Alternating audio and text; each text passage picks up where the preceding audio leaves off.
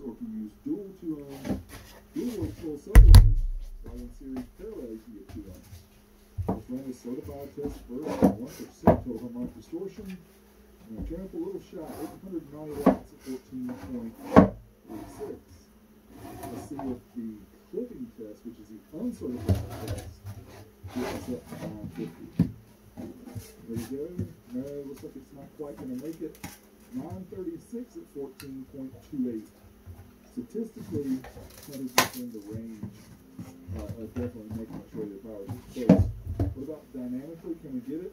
950? Yes, we do. 991, can it bust 1,000? I think that's what we're going to get. 991 at 14.42.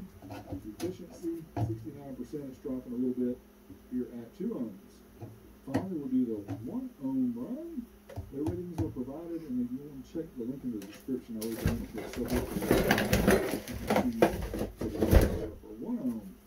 Certified test first. Here, 1% distortion, 1,247 watts at 14.26 volts. Let's try that uncertified test. This is up to the one of the clipping. A little bit more. 1,379 watts at 14.11. Alright, what about dynamic? Has it got a dynamic bump? Ooh, yeah. 1555. 1,500 watts, 14.32. Let's check the efficiency. 66%. Here are the results.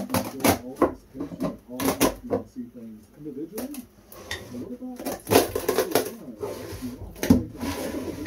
You will see some additional tests. And that is, what about power and subwoofers? Let's look at the quad box. See how that sounds.